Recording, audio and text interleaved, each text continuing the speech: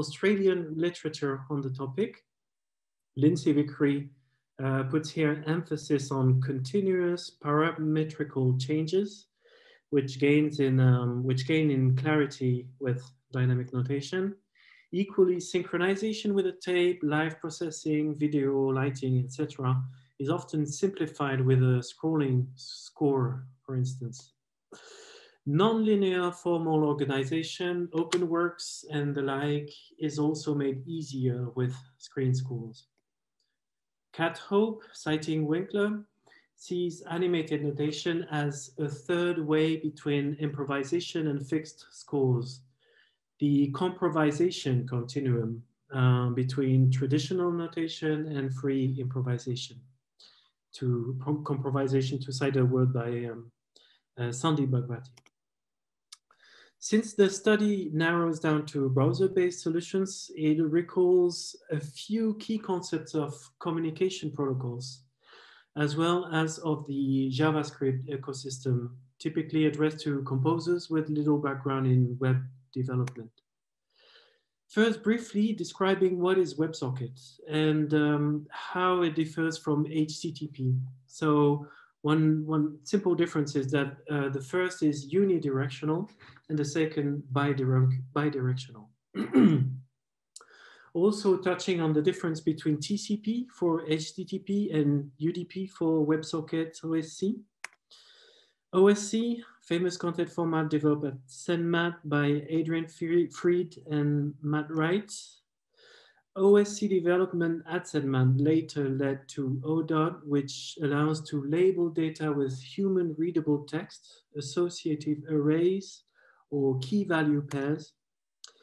These definitions help us understand how, for instance, in DrawSocket, OSC or ODOT bundles can be sent via WebSockets in the JSON format. I then give a recap of JavaScript related technologies. JavaScript being one of the core technologies of the web. JSON, JavaScript Object Notation, is its most ubiquitous data exchange format. Pretty much the same thing as a Python dictionary. Node.js allows to run server-side JavaScript. It owes its success to its module exchange platform, Node Package Manager, NPM. The 2018 Max release features a new JavaScript support with Node for Max. Node is low level, which is why, for instance, DrawSocket uses Express as a framework to deal with most common server features. WebAssembly, WASM, this is a new type of code that can run in a modern web browser. This is most relevant for INDRA web and Faust. You see the picture. This is, well, pressing the source tab in an INDRA page. Distributing music scores to mobile platform and the internet, an idea expressed by Dominique Faubert in 2015, enjoys a growing interest today, as exemplified by two major frameworks, INDRA and DrawSocket, as well as multiple independent initiatives by individual composers, developers. Vital, A&M, John, Smartbox, and Autoconductor, which I will briefly describe. INDRA is an environment for the design of augmented interactive music scores, designed to be controlled in real time via OSC. All the graphic elements of a score have a temporal dimension, date, duration, and tempo, and can be manipulated both in the graphic and temporal domain. DrawSocket, in short, draws SVG and controls HTML content in real time. It's best described in the 2019 proceedings papers. To trace its genealogy and give a bit of context, I will just cite Georg Hajdu's network music performance quintet.net. This framework used is in is used in his opera back in 2002. Let's cite also his environment max score for max 4 originally. We can also cite Rama Gottfried's Symbolist, as well as the recent developments of ODOT by John McCallum. Finally, the recent Muto online course made me aware of the Sandman Berkeley background of all these people. I'll now review the independent initiatives. Justin Young's Pro-Lounge into the Latent, Python, is a node-based web application for choir. The layout is reminiscent of Guitar Hero. One of its niceties is that it provides the singers with a button which they can use to get their pitch. SmartVox, my own score environment, developed at IRCAM by Benjamin Matusewski and myself in 2016. SmartVox distributes and synchronizes videos, typically in choral performances in which the singer wear headphones in head-mounted displays.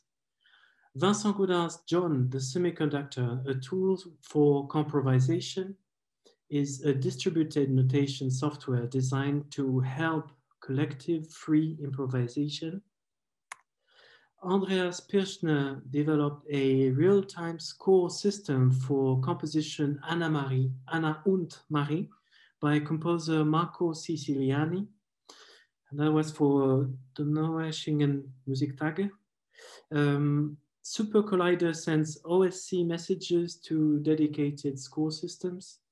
He will present tomorrow, I think.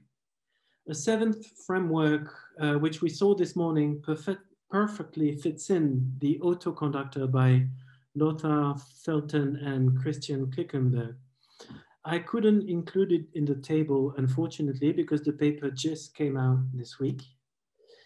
So comparing all these frameworks reveal a few similarities in design. Most importantly, the strong presence of Node.js and WebSockets, today well-known technologies for implementing real-time communication in the modern web. DrawSocket and Python both use the timesync npm library for synchronization. SmartVox uses the IRCAM library based on a similar concept of a shared clock. InScore natively supports Faust for sound processing and Guido for music notation, common music notation. For graphic rendering and animation, it was hard for me to find convergence. I think they all use different libraries. Or no libraries. Before presenting the pieces of tonight's concert, I'd like to show some similarities in InScore and DrawSocket's API. First, in their purpose. In the end, they're both designed to draw in real time on the page by sending OSC commands. Here's how you would write a cursor in InScore. And here's how you do it in DrawSocket, targeting the violin part. To animate or move a cursor in InScore, you'd first draw a trajectory and then synchronize the cursor to this trajectory at a given tempo. In DrawSocket, animation are handled by the tween library, which can be seen as a high performance property setter. The article finishes with a brief description of the use of DrawSocket in the concert, which you'll hear tonight, 7 p.m. So this combines two technology, DrawSocket, as we said, and Jacktrip for low latency audio, thanks to the work of Jakob Sello, who managed to get it up and running with 16 remote singers since the first rehearsal. I hope this is not a spoiler for tonight, but I'll give a few examples. The program opens with Justin Young. I think the rhythmic possibilities will be self-explanatory. Daumen hoch, sobald ihr was seht. This is Un et l'autre.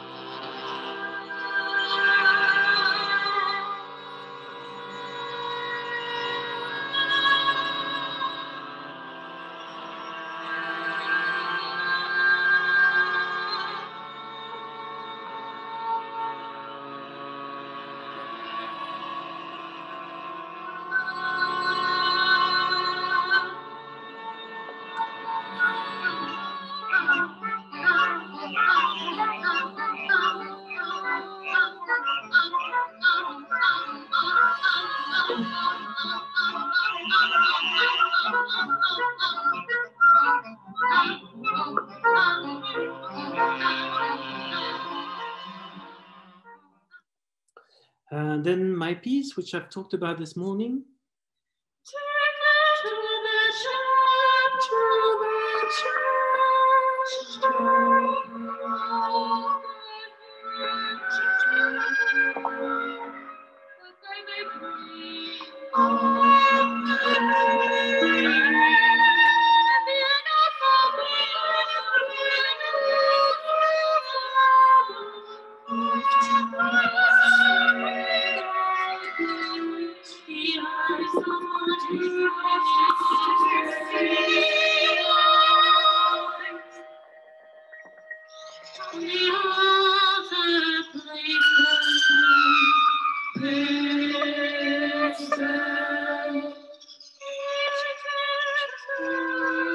This passage is reminiscent of Ball and Pairs a little. You hear 3/4 tones.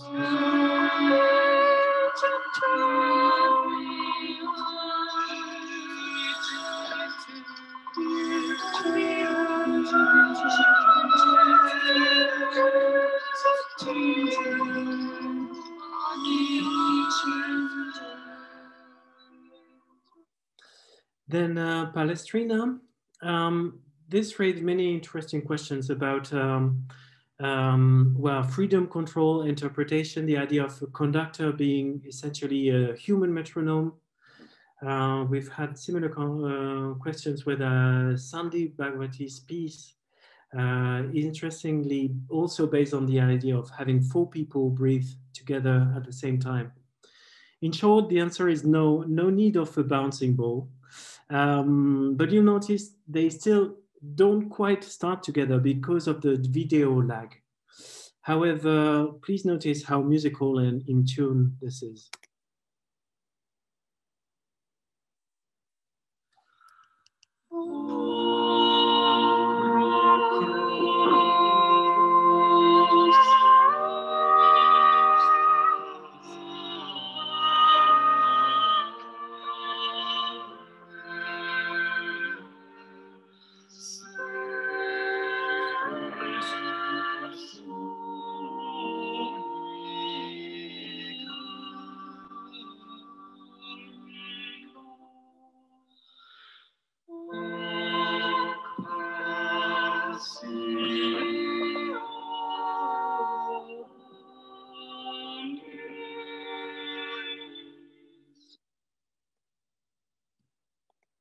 Richard Hoadley composed his piece in score, sending messages via Super Collider.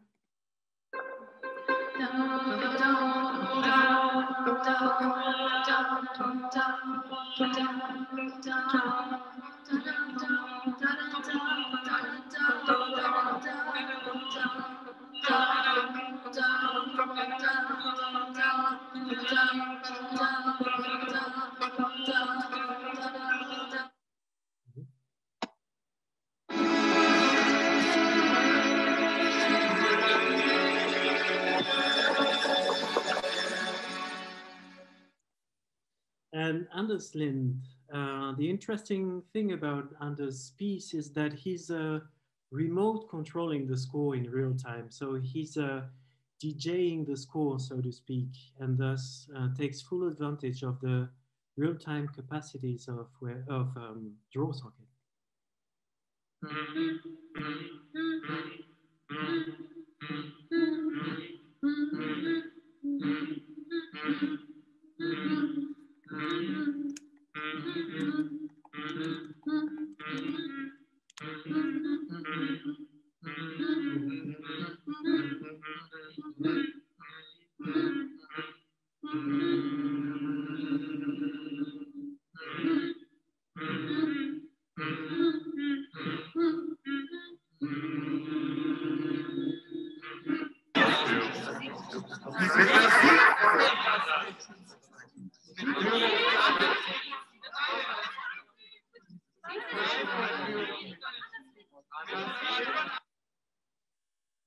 Sorry, the editing of the video wasn't great.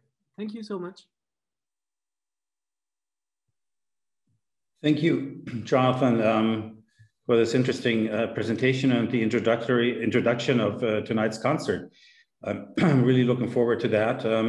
We have 3 more minutes left, so if someone has some questions, please ask them now.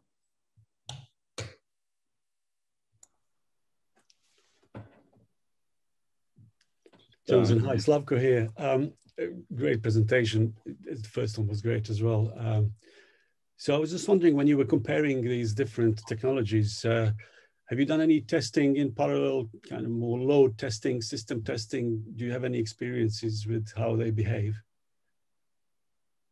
First of all, in my paper, there's your ZScore and Comprovisation, which I thought they should fit in the table, but they're not strictly browser-based, and that's why I was... Yeah. And then, yeah, we're testing between those.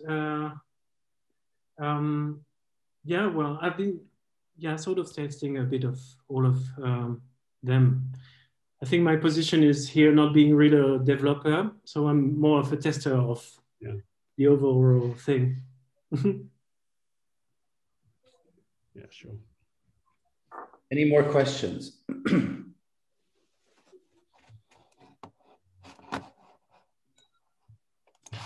All right, and we can actually start a little earlier with Slavko Zagorac and Michael Zbyszynski paper. Michael, please correct my pronunciation. I'm still struggling with your name, although we've known each other for a long, long time. So, are you around? I think Michael is around, but I will be presenting. So let me just try to share. Okay. I am unable to share until another participant is sharing. Okay, can you try now? Right, okay.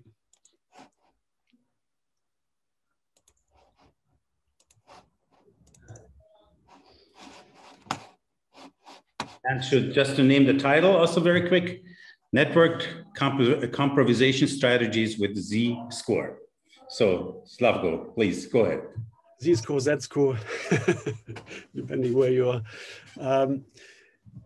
Okay, so yes, my name is Slavko Zagorac. I'm doing a part-time PhD at Goldsmiths, University of London with Roger Redgate and Michael Zbyszynski, with whom I co-authored this paper. PhD is in music composition, although I probably prefer the term now music developer for what I'm really doing. My main interest is utilization of networking technology in music composition and performance. So today I'll be talking a little bit about comprovisation and how networking technology can be used to augment the practice. And in the second part, I'll be more talking about ZScore, which is the notation system that I'm using in my research. So we've been talking about this for the last couple of days. Traditionally, composition and improvisation sometimes are regarded as polar opposites of music making, where on one side we have this composer who creates a score, which is supposed to have all necessary information for realization of a piece of music. And on the other side, we have improvisers, free improvisers who spontaneously create music, seemingly where all decisions are contingent or subject to chance. It has been argued successfully, I would say, that none of these idealized polar opposites actually exist, that all music making sits somewhere on a spectrum between fully composed and purely improvised. So another way of looking at this spectrum is to observe music as an outcome of a decision-making process. So on one side, we have a composer who makes all these decisions in isolation before the performance and captures them in a form of a static score. And on the other side, we have a bunch of free improvisers who make continually decisions in real time, dynamically assessing the output of all participants, where performance becomes a self-regulating decision loop. I am particularly interested in this middle ground where this black dial on the screen is, and networking technology is really good enabler for moving this dial left or right as desired. Simplified representation of the network performance system. So we have here different participant types connecting, such as the composer, performers, conductor, audience, and different digital engines connecting into the system and exchanging data and events in real time. So all participant types can both consume and produce events. And in the middle, we have this logic which decides who can see what and when, as well as who can create events, what events, and at what time. This logic can be encapsulated and hosted on a server in a traditional client-server configuration, or it can be split into multiple locations in a more distributed system architecture. So as we've seen, nature of score has been questioned. What is score in this environment? It becomes kind of an interface that participants communicate between each other and with the system. So the score is not anymore just a static notation, because now we have to model all these different dynamic behaviors, and both dynamic notation and event handling become contingent elements of the performance. Different participant types require different score representations, and also they can connect with different hardware and software. So system needs to be able to integrate with all these different APIs, network transports, etc. Participants can be given multiple agency, so audience can have a score representation on their mobile devices. They can also have interactive elements, so they can submit events into the system, as well as their devices can be used for sound production. So this all blurs these traditional boundaries between performer, audience, composer, etc. So challenges are numerous, and I just listed a few of them. Here I would probably emphasize the complexity of the composition process. In this case, due to the lack of easy to use tools, there's quite a high barrier to entry for non-technical composers. But as we've heard in the last couple of days, there's a lot of work going on in this field. So hopefully we'll have much better tools soon. Right, so ZScore, I presented a few years ago, is the notation system for mixed ensemble composition and performance. It consists of multiple components, some proprietary, some third party. For music notation, I'm using Adobe Illustrator and JavaScript plugins, the scheduling and distribution engine, and performance control GUI is proprietary Java implementation. Musicians use INScore. Actually, any OSC enabled engine can be plugged into the system, and audience connects with any browser.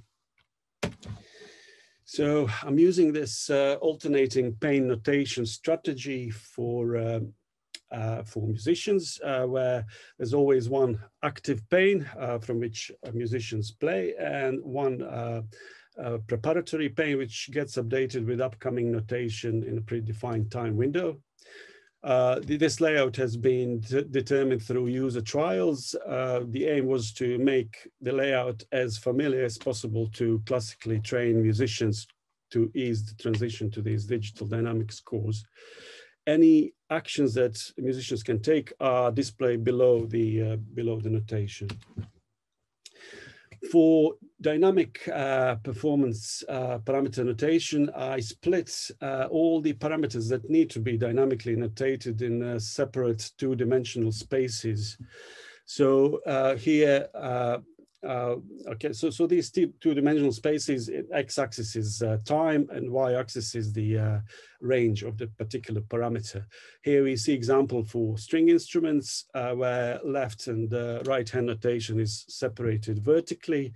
And for example, the bow position, speed and pressure have their own separate spaces. So why is this done this way? Because it allows me to put these dynamic overlays on top of the static notation, and the current value of the dynamic parameter is displayed as a line and color for easy understanding. That can be controlled from the performance control GUI in real time. This will be much more obvious. I'll try to demo all this hopefully at the end. This is the performance control GUI. I'll go through it hopefully in more detail later on. ZScore has multiple randomization strategies. This particular one decides what instrumentation and what notation is going to be used in the next time window. I will hopefully talk about it later on as well. The scripts can be embedded directly into the score, and they can have timing and destination assigned. So the destination can be server-side or any client, so web client or any OSC engine like Max, INScore, etc. Audience can connect with web browsers. The implementation is standard HTML, JavaScript mixture. There's a number of different JavaScript libraries, proprietary library as well as third-party like GSub for animation, web audio, web speech for audio, etc. Clients connect either via WebSockets or SSC, which I haven't seen mentioned before. It's very useful protocol. If nothing works, everything falls back to good old HTTP client polling. This is just a Max implementation. It's basically just a Java external with JS UI component, which receives the OSC commands and then distributes them to named Max objects in a kind of normal way. Well, let me try to show you how this all works. Right. So this is the Adobe Illustrator, the score for score authoring. You can see here this is string quartet. So the notation can be mixed, symbolic and graphical, and you see the separation of dynamic parameters, and there's also the scripting directly embedded into the score. So this is the just a JavaScript plugin which allows me to manage the score a bit better, create bars and pages and manage all that and export score into the distribution engine. So these are various front ends used for INScore. Is basically just the representations of score. So this is the performance control GUI, Java FX. This is INScore, which contain all the notation, Max containing all different components as required for the score, and this is just a standard web browser that the audience can connect with. So I can load the score, and you can see if I start a score, all the different components react in real time. So This is obviously running on one machine at the moment, and during performances, clients will be connected through the network. So here you see this alternating pane notation where, for example, the top pane is updated while the bottom pane is played. There's this bouncing ball indicating current position, which musicians actually find quite useful. The max is just, I'll show you this, just a kind of external and JSUI component delivering messages to different components. This is the audience front end, and I can send different messages. For example, for the dynamics, if I want to change music dynamics in real time, I can overlay it, and you'll see kind of this line and color indicating the desired dynamics. I can submit different combinations of overlays, change bow pressure or bow position, speed, etc. I can also I can change tempo, slow it down. I can also send messages directly to browsers. So what did I say? Tender.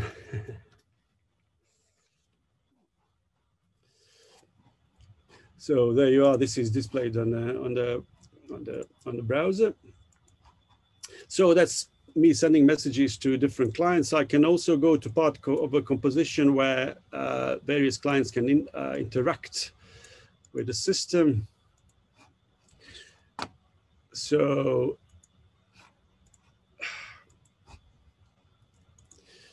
here we have a audience view is split into these tiles, which are mapped to page of music.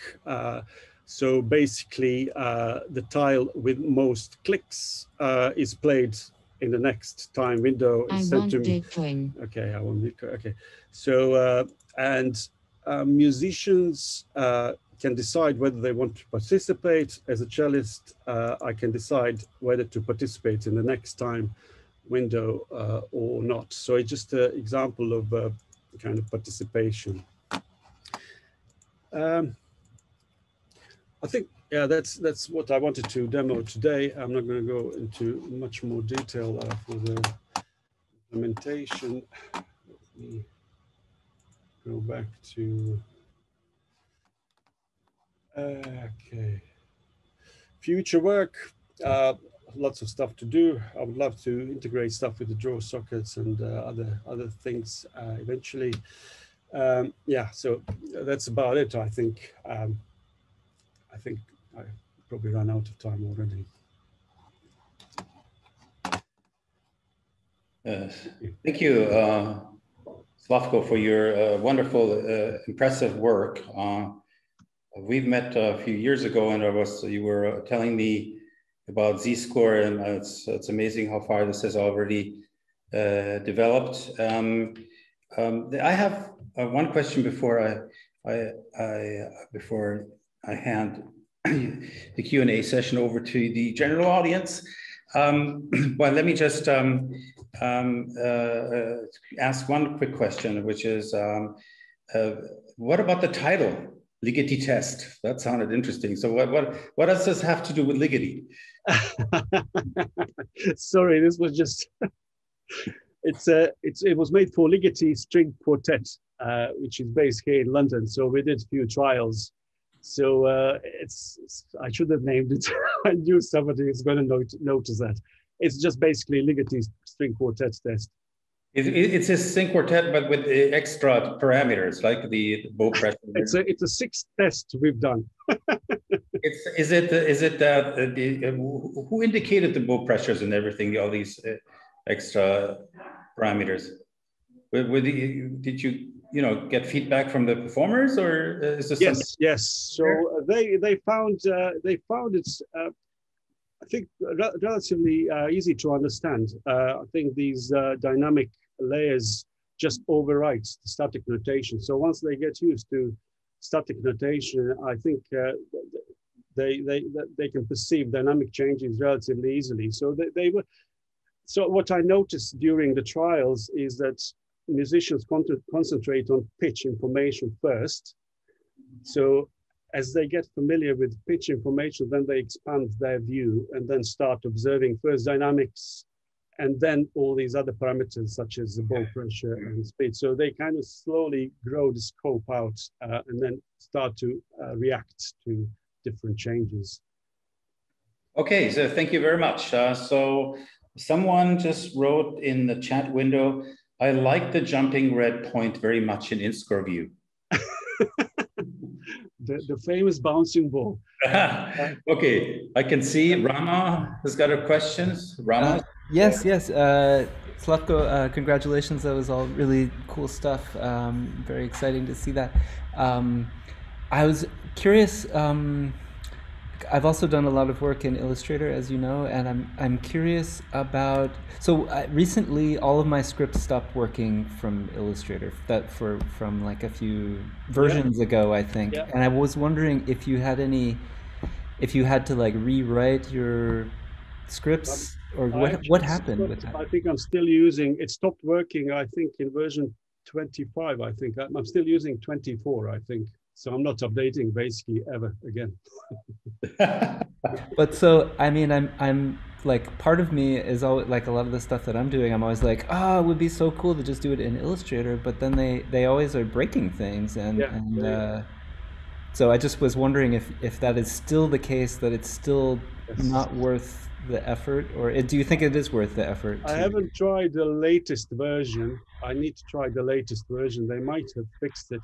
There was also the HTTP server.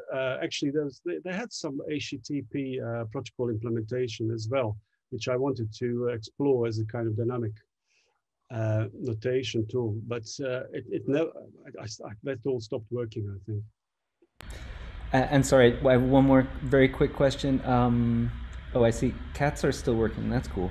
I don't know what I did wrong, but what was I going to say? Oh, can you draw to the Illustrator canvas from JavaScript? Because you used to be able to, I think, but then something, I don't know. Is that possible for you? I haven't tried that yet, but I think it should be possible. I think there is API that allows for commands to be sent to it. Yes.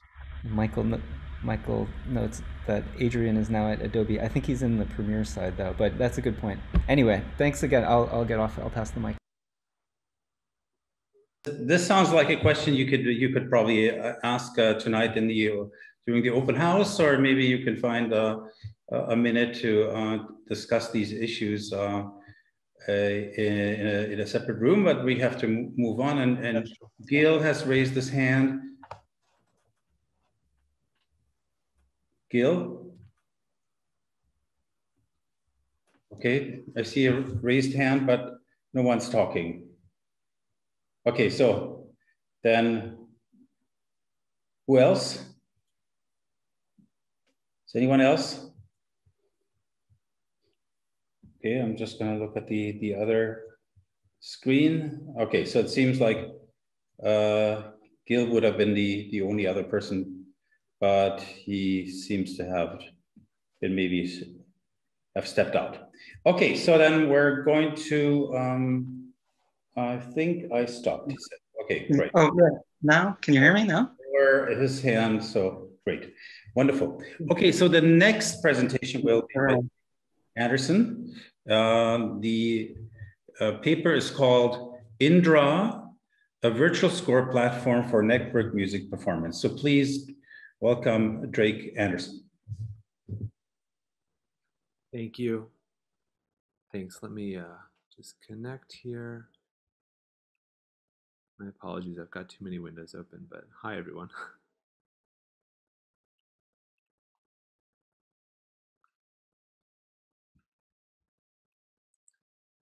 Okay, is that reasonably visible?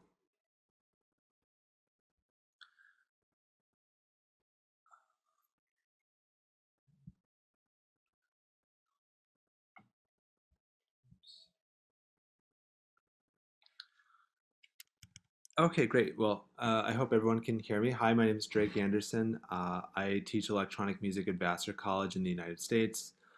So good morning, good afternoon, good evening, depending on where you are. This is my first tenor. I'm happy to be presenting. I'm grateful for the opportunity. And thank you for the introduction. Yeah, I'm here to talk about this virtual score software platform called INDRA. Let me get going. So it is available at creativeinteraction.org if you'd like to check it out, download it.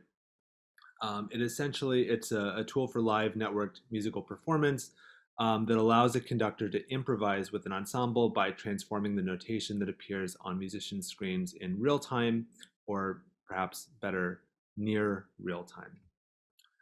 It's a platform, not a composition, meaning that it can be used to perform many different compositions, including pre-existing ones, which I'll get to later on.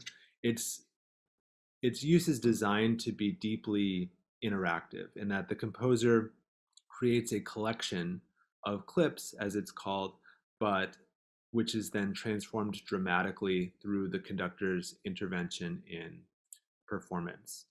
Composers can conduct their own works, but the most interesting kind of interaction, I think, is the exchange that can occur when a conductor is interpreting work that they have not created themselves. And so there ends up being this process of trying to find a path through a piece that is to some extent unfamiliar and coming up with your own interpretation of it. So this very simple chart just gives a really rough overview of the process of creating a new work for INDRA. So you can see at the top, the composer will create a collection of clips to be performed using INDRA and sends this to the conductor. So by collection, I just mean essentially a database of fragments of notation, which I describe as clips. Each clip is then tagged with metadata that describes its qualities. And that can be music theoretical parameters, that can be emotional affective qualities, and so on and so forth. Then the conductor and the performers load the collection into their interfaces, and during the performance or the rehearsal, the conductor is continuously selecting for certain qualities, essentially filtering for certain qualities, and clips meeting the specific criteria that the conductor lays out are randomly cycled independently on the performer's interfaces. So a quick look at the specifications. It's developed in Max. It uses the Bach, Cage, and Dada packages for the programmatic notation, though it also supports images. So you can get graphic elements and other kinds of specific notational features that aren't supported by Bach yet. It works over a local area network, sending UDP via OT, and uses the zero configuration networking package. There are 3 distinct patches, each with their separate functions for the different roles in the performance, and compositions are stored as the Bach.lll files with a folder of supplementary image files as necessary for each collection. So now I'll go through each of the different interfaces. I have kind of a screen capture video of each interface that I'll play in the background as I describe what's happening. So let me get to that. So just to give before I jump into that, just a couple more details about each patch, right? The composer patch, the process of creating a collection takes place before the performance. So it provides this environment in which the composer can create, edit clips, import clips from music XML, parse incoming files, and then tag with metadata and the different kinds of tags that are available, which I'll speak about in a moment. The conductor's patch then is a real-time aspect. So once the collection is loaded in, then the conductor connects to the network, connects to the performers, and they will be filtering for different kind of metadata qualities and sending those updated filter values continuously to the performers. And then the performers patch is designed to be, above all, legible and simple to use, since performers do not always have the same investment in the technical aspect as the conductor. So it's intended to be really straightforward, to require very little intervention, and includes a practice mode so that the performers can cycle through all the possible clips in the collection prior to the first rehearsal or the first performance. So this is the composer patch, and you can see here it has a dynamic interface where the top half, the top half is relatively static, that shows the Bach.score object and different kind of administrator level controls. And then on the bottom half, you have all the different metadata parameters that can be assigned and saved. So here I'm just using the click, the mouse clicking interface with the Bach.score object to generate very quickly a 1-bar passage. Then we can use the various Bach and Cage and Dada objects to automatically generate the metadata. So you'll see that once that process has taken place, now all these values are populated. It finds the key, can list the notes, anything that a conductor in performance might like to search by. Just going through a couple of other features here. Oh, whoops. Add here. And then you can also see the tagging functionality, the instrument tags, which are similar to the regular tags but function invisibly, so that gestures intended for one instrument, like a flute or a cello, will only go to the flute or the cello in that particular context. And then finally, it supports all of the scripting messages that would go to a Bach.score or Bach.rule object. So here we can just add some accents, for example. So next is the conductors patch. So here the conductor is loading in the collection that the composer has already made. And then again, there's this kind of dynamic interface, but a little bit larger because this is intended for real-time use. So the controls, the filter controls at the bottom are a little bit simpler.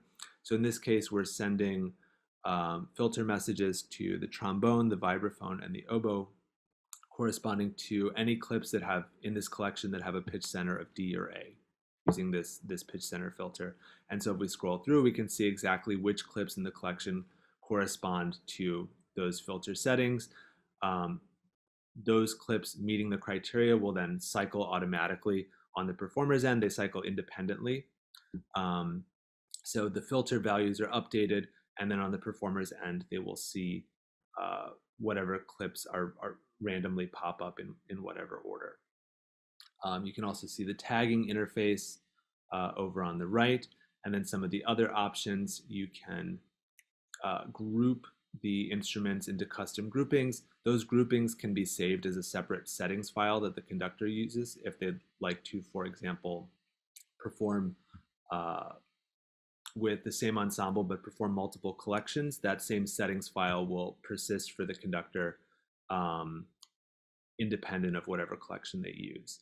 Then you can also see the dynamics tab, the mode tab, and the instant messaging tab. So then the third patch is the performers patch. So here is the performer getting ready to enter practice mode. So they load a collection, and this is the basic interface. Again, pretty stripped down and simple, where the notation is up at the top. And then just like in ZScore, there's a little preview of the next clip to show up.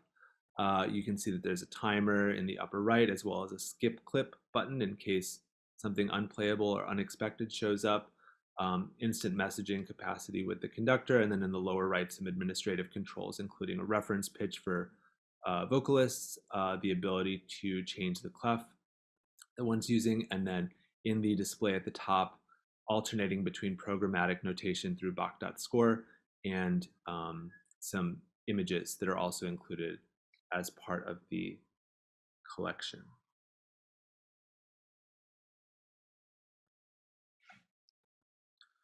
So rather than rehash exactly what's in the paper, I wanted to focus on a few specific aesthetic goals for INDRA that distinguish it from other platforms, and then how those have been implemented in order to, again, emphasize what makes INDRA unique in this space. I should say, starting off, that INDRA began life a number of years ago as a way of implementing Earl Brown's open form system digitally, but working with potentially most of his compositions have, between maybe 20 and 30 different events. So the idea was that, well, what if we had, 100 events or 1,000 events?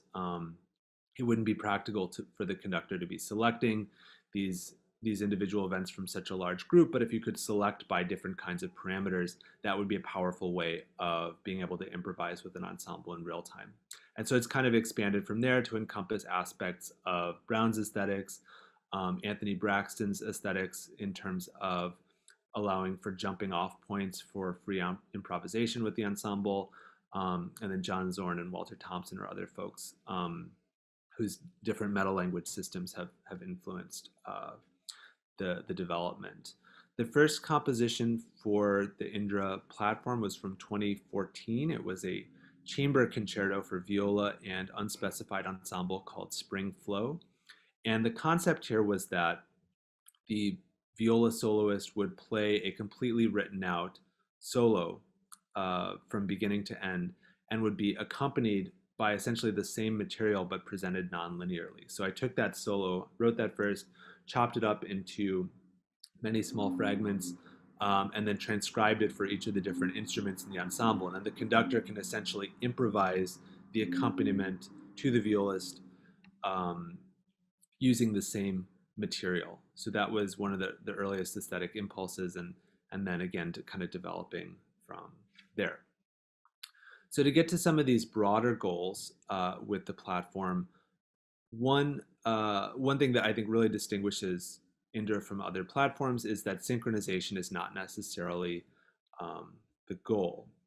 So while many current platforms, many of the platforms already discussed in this conference, emphasize or specifically facilitate the synchronization of notation over a network or over the internet, INDRA operates just behind real time.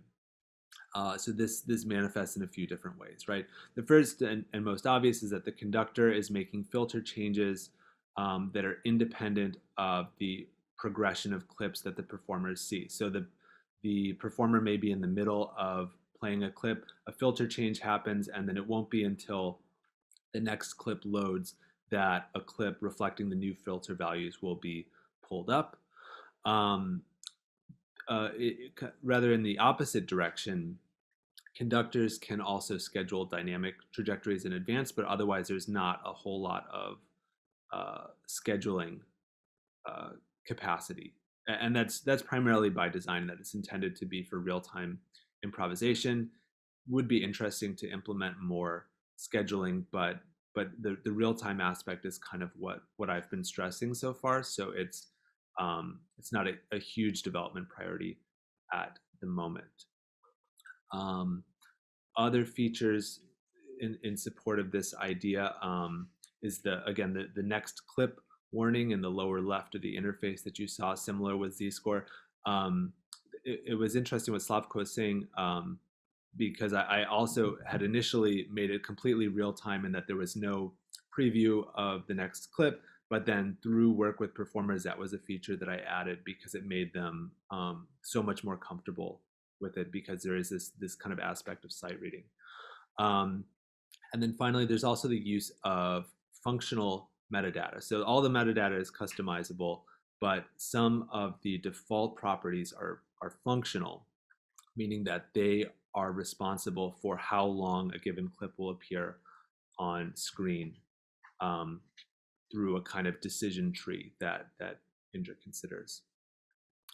So the next aesthetic goal is ease of use for all, which doesn't necessarily sound like an aesthetic goal, but in a world where complexity can be an aesthetic, I think simplicity can also be an aesthetic consideration. This primarily manifests as clarity of design, consistent operational design logic, and also a number of time-saving functionalities.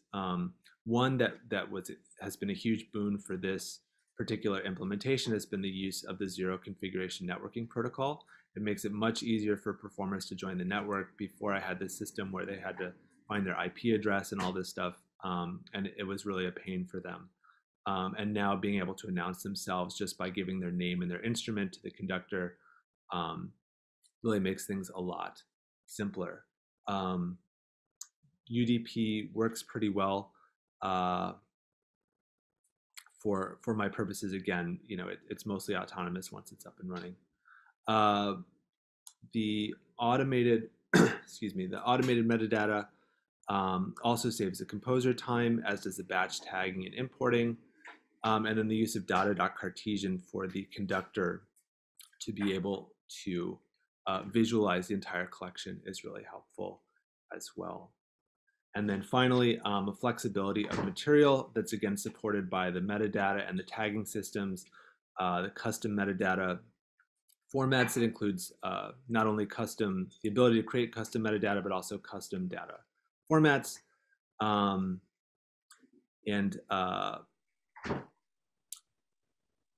That's about it. So, I mean, ultimately it's designed for musicians who are interested in integrating improvisatory and notation-based approaches, which sounds a little bit paradoxical, but I think the virtual score format is a unique opportunity to engage with that point of intersection. So thank you very much, and happy to take any questions. Okay, thank you, Drake, for this interesting presentation and for presenting an alternative to some of the systems that we've been seeing here. Yes, any questions? So let me just change my view so I can see you all. Maybe you can stop sharing your screen. Thank you. Any questions so far? No one so far. Rama, can I count on you?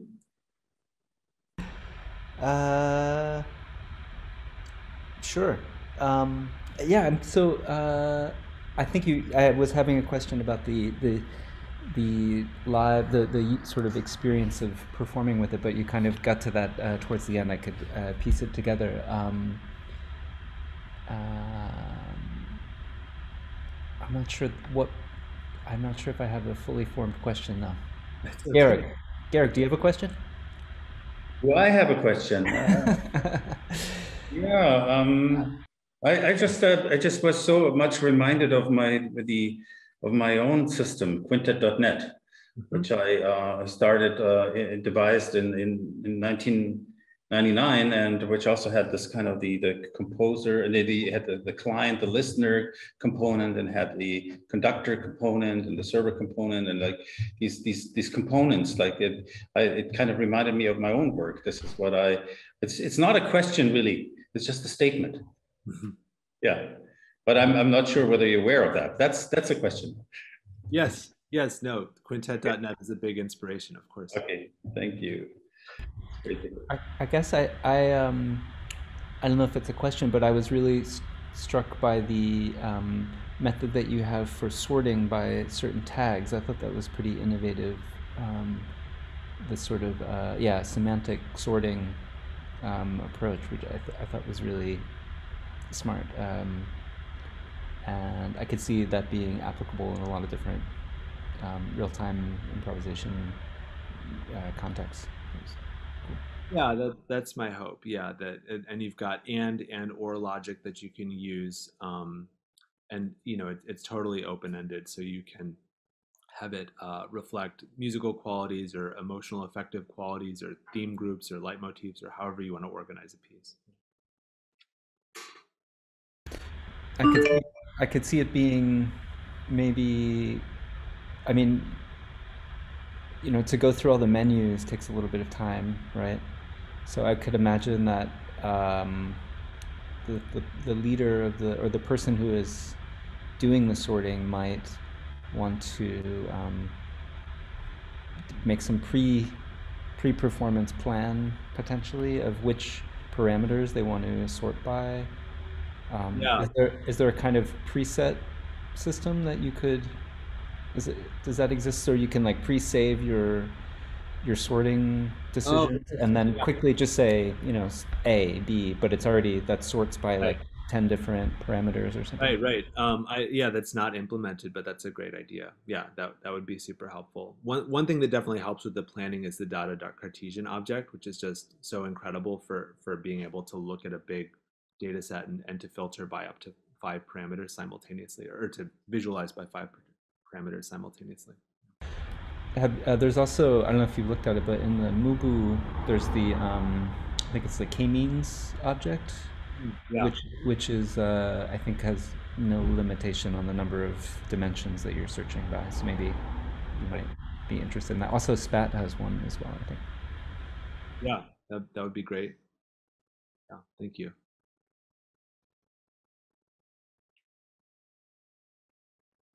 Well, and then of course there's the JavaScript SQLite object for in Max, which you can also use as very powerful. Also highly recommendable. Anyway, so I think we're coming to a closing now. It was also a very nice session, and I'm grateful for all this inspiration.